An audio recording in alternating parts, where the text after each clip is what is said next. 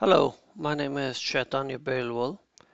In this video, we are going to look at object-oriented programming and how it works in C# and Python.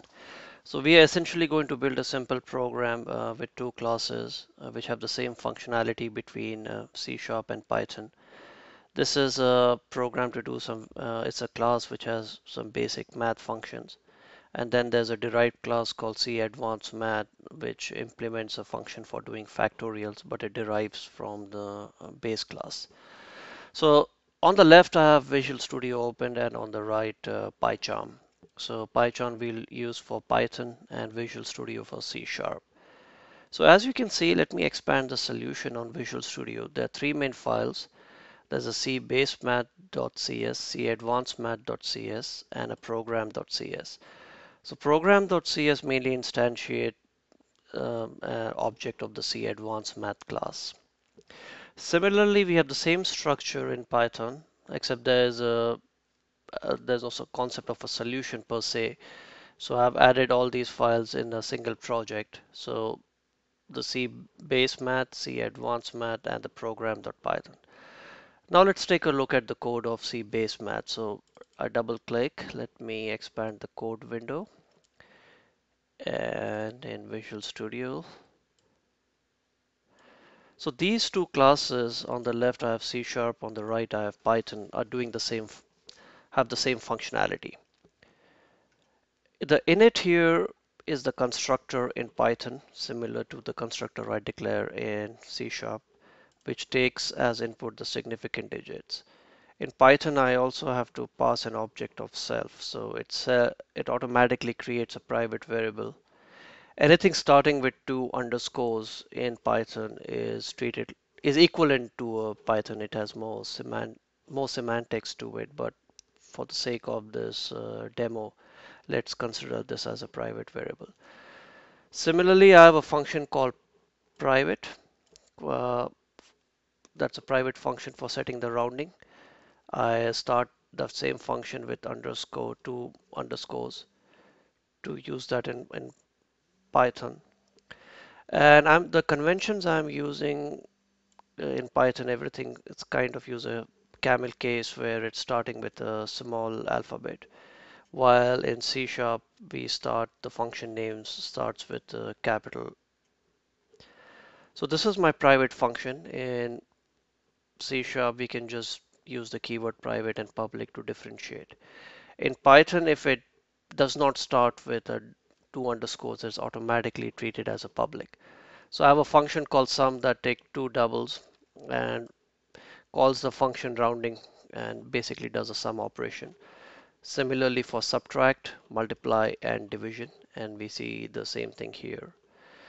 In Python, of course, we don't use these braces because everything is done by indentation. So if I declare my function using the def keyword, this is my function, I pass the self object. I need to pass that because I'm going to use the set rounding function here, and then I simply return this value. This indentation, single indentation here, says that this routine here is part of the function sum. So pretty straightforward. As you can see, the Python code is a little bit compact. This indentation has its positives and its negatives. There are two spectrums, but I won't dive into that. Also use the use of the colon that denotes that we use it both in the class and the function. That denotes where the specific code for the respective class or the function starts.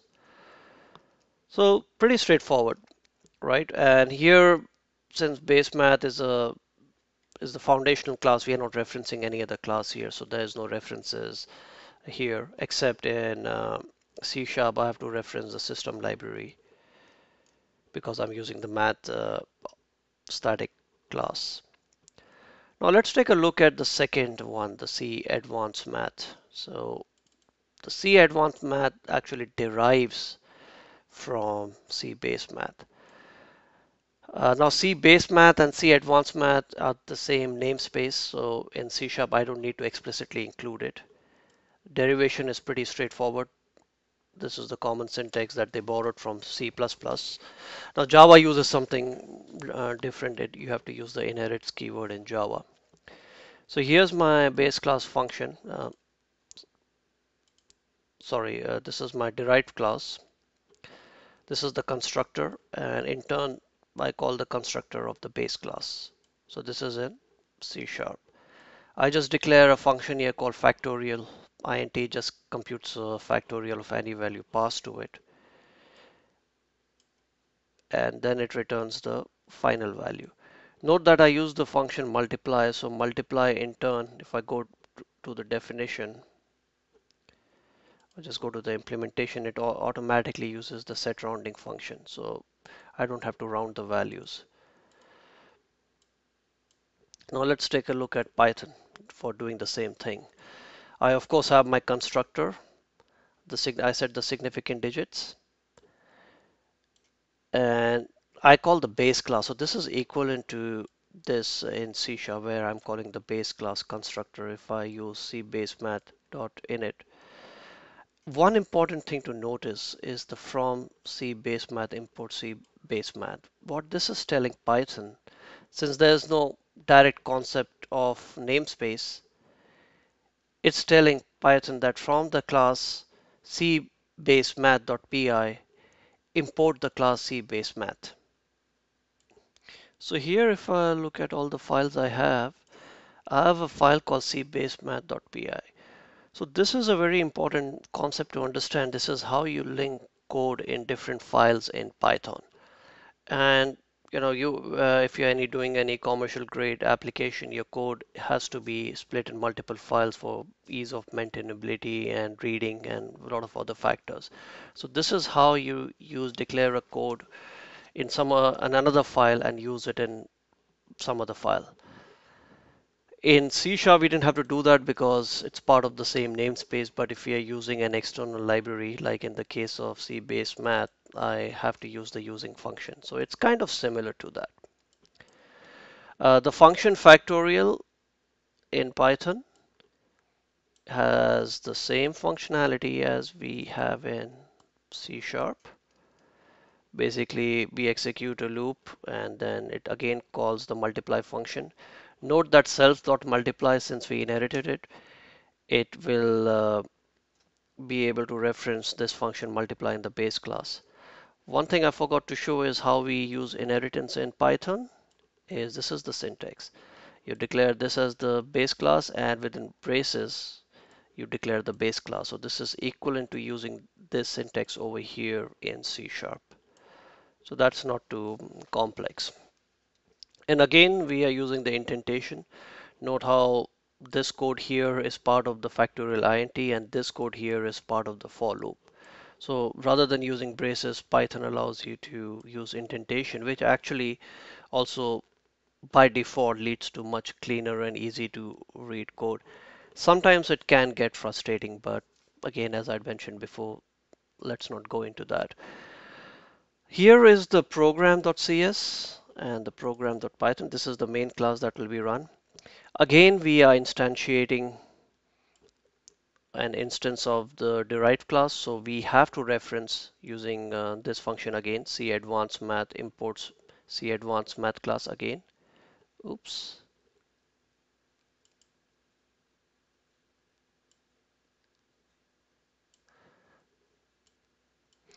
So cAdvancedMath class is defined over here in this file, so I'm referencing this file in program.py. And I'm just creating an instance of cAdvancedMath and calling just 3 functions and executing the same, 3 functions are calling the base class, and this is calling a function in the derived class. Same functionality in C#, so I've already showing the code of program.cs. Again, since it's in the same namespace, I don't need to explicitly reference cAdvancedMath. I don't need a syntax like this. This is my main program. This is the main function. I have to declare it at static so that it can be executed. I create an instance of the cAdvancedMath, passes a significant digit value of 3. As you can see, if I type 3 here, it's the number of sig digits. In Python, in PyCharm, you don't have the same level of intelligence as Visual Studio. So again, this code, just to minimize my project tree, this code between C# and Python is very similar. Now, if you need more details, I've given a link to my blog in the description of this video. I have more details on this specific example. The article has been broken up into 3 sections, so I encourage you to go through that. Also note that Python development is also possible in Visual Studio, but I kind of like the PyCharm IDE. It's good for Python, but for C# and anything .NET related, obviously Visual Studio is the choice. If you like this video, please leave a comment below and see you next time. Thank you for watching.